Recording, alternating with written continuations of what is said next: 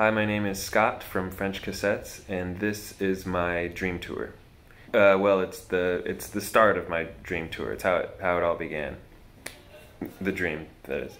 So when I was in my early 20s, I worked at a clothing store downtown in San Francisco, and I was working backstock, and so I was up in like the second or third floor, and just like spent the entire day mostly alone, just kind of with my thoughts and stuff. So I had built up this fantasy over time, especially on like kind of long days. So I'm just like folding clothes, fidgeting clothes is how you do small clothes like this. And so I was folding clothes.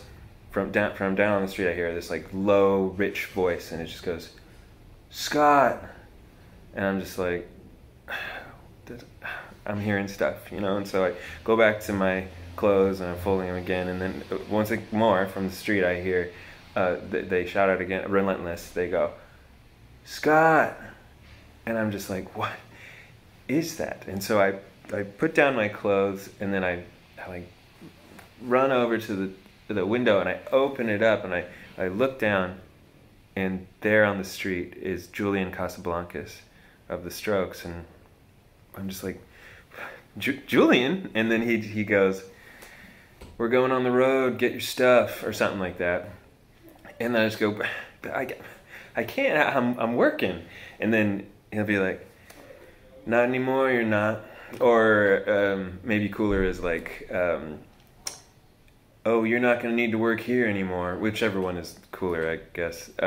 He'll decide that. But so I'm just like, I get all excited and I'm flustered, and so I somehow I throw down my clothes the second time, I don't know, and then I run downstairs. There's a bunch of stairs, so I run all the way downstairs. And then I get down to the main floor where all my bosses are, and if I had an apron or something, like some kind of hat to like kind of like throw, I would throw something, but everything I had on I needed, so I didn't throw anything. But I would say, like, they'd be like, "Where are you going?" And I'd be like, "I quit." And then I run out the front door, and he's standing there still, like I didn't imagine him. And then I want to hug him. We probably don't hug, but I run up to him, and I was like, "What?"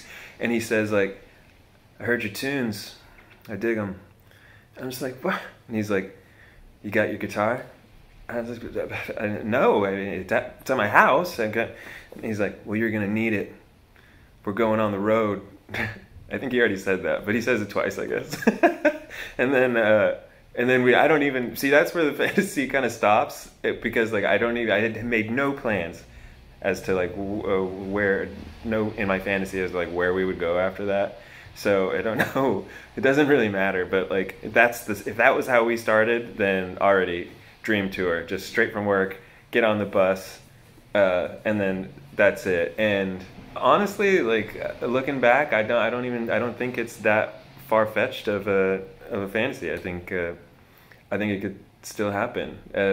Julian, if you're watching, I don't work there anymore, but I still got windows, so if you want to come by. But for some reason, I think there's still a shot, right?